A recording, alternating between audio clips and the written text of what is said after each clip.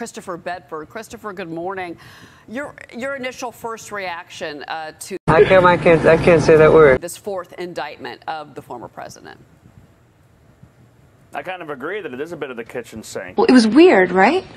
Yes, it was. I mean, when you look at RICO, this is the kind of law that the United States has used to take down organized crime in the Why are you the way that you are? past. And they're trying to use it against a former president and a current leading political challenger to Joe Biden. Sick as a dog now. Okay. Different people indicted, just like she mentioned. People who made phone calls.